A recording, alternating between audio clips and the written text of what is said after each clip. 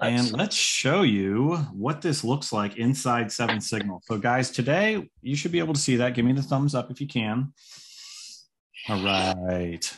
Okay, here we go, guys. So this is a high density customer who I wanted to show you kind of what Sapphire Eyes at 7SIGNAL, what they see from their point of view when they're in an arena, when they're in a stadium. And this is really cool. So if you look at the date time range here, it's just kind of like this is the beginning of the day. And then boom, you can see the event when the event was at, 7, 8, 9 o'clock, right? 10 o'clock. And this is just really cool how you can see how all of the different service areas, how the airtime utilization just spikes up and then comes down. One of the cool things about Sapphire is that it's measuring what's going on in your environment when the network is empty so that you can baseline, as well as when it fills up and it's full. And this is really important, especially in high density, especially in these arenas and these stadiums. Because if you don't have a good baseline, then how are your fans and your guests going to have a great Wi-Fi experience? The bar has to be at a really good level first and foremost. How do we know? We use 7SIGNAL. All right, so this is airtime utilization. And you can see here, right at about the 40 to 50% level on average here. It doesn't get higher than that. So that indicates a nice, healthy environment, right? If we're not climbing all the way up to the 80s and 90s, that means that we've got a good channel plan and everybody is spread out, lots of lanes on the highway, right? Good stuff, just like Jeff was saying. All right, so now let's go down here. Now, this is Qbss channel utilization. Now, this is different. 7SIGNAL looks at both. We look at what's coming from the controller, and that's what this is right here. And we're also calculating our own airtime utilization, which is based upon traffic flying through the air.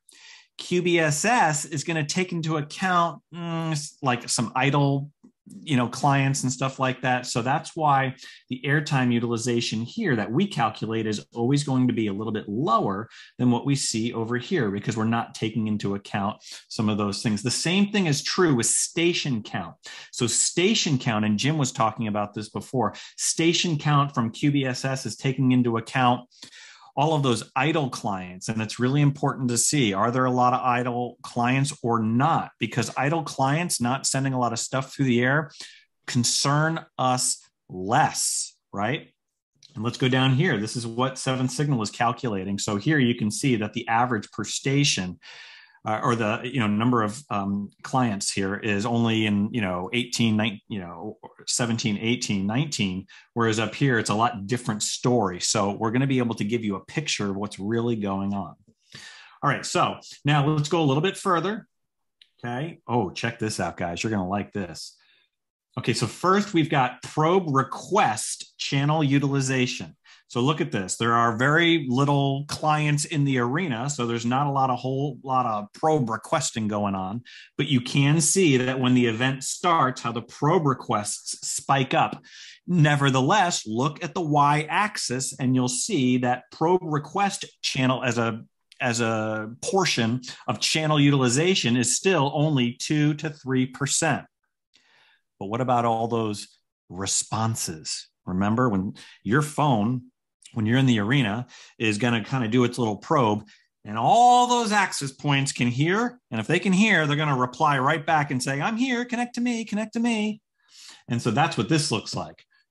Yowzer, look at the percentage of utilization from just probe responses. Again, if you don't have a healthy Wi-Fi environment, then this is going to be a huge problem for you. And this is a nice way for us to gauge, okay, do we have good baseline? Yes. What happens when the event begins? You can see the probe response channel utilization really spike up into the 30s. Here, and then it comes back down after the event is over. Now, this is one of the reasons why it's so important to use some of those controller settings. And Jim, I'm going to turn to you for a second. I think it's like it's the TSOP. What is that setting called where you can actually create like a cutoff? Like if it's not a certain signal strength, then don't respond. Is that right?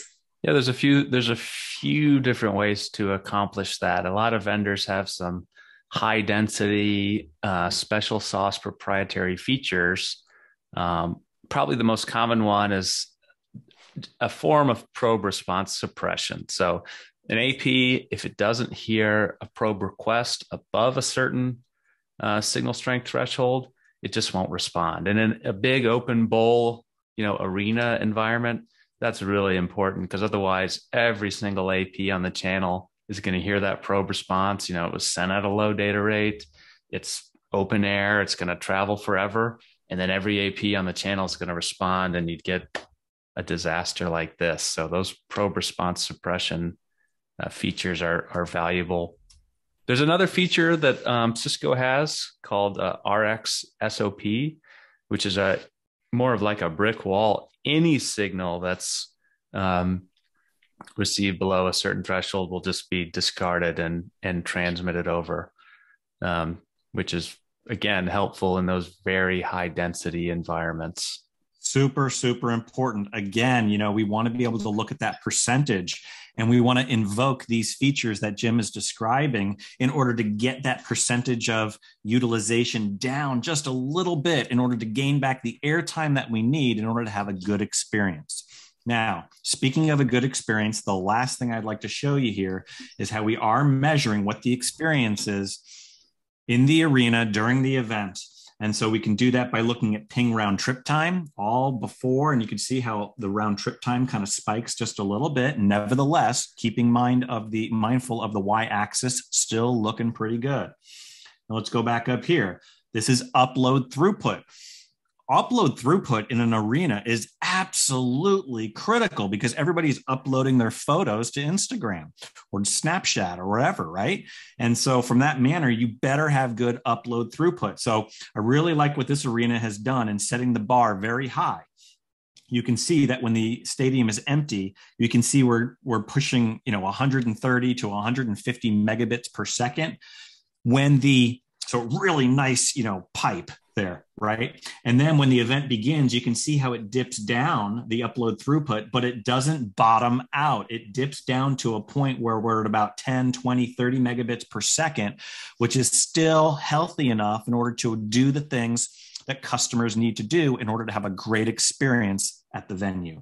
And then the last one, of course, download throughput, so that we can download these awesome photos and videos and whatnot. And the same thing, starting out at a very high bar, the event begins, but going down to about 20 to 30 megabits per second during the event, in order to ensure that everybody's having a great experience. So there you have it, guys. Using 7SIGNAL Sapphire Eye strategically placed around the arena in order to ensure a great quality Wi-Fi experience for our guests. So there you have it. Happy to be here with you guys today. And remember, you and me, we can't see or hear Wi-Fi, but 7SIGNAL can. Thanks for joining us.